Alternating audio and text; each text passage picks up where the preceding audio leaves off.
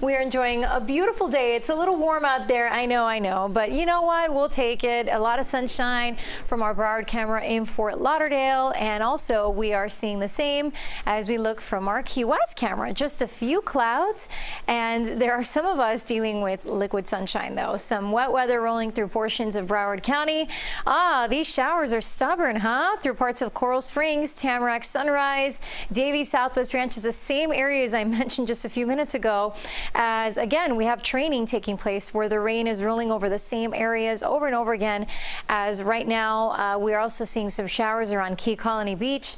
The breeze is out of the southeast 10 to 14 miles an hour, and temperatures rain cooled 75 in Southwest Ranches, yet 83 in Fort Lauderdale and Miami, 86 in Kendall, 83 Marathon, 77 in Key West. But while we're in the warm 80s, much of the country is in a deep freeze.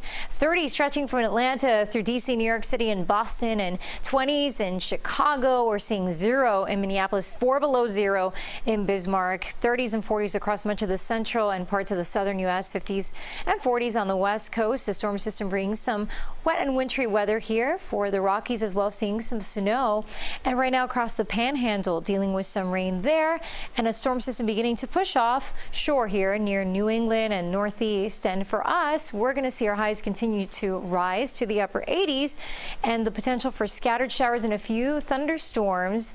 Yeah, we could see some record highs today in Miami, Fort Lauderdale.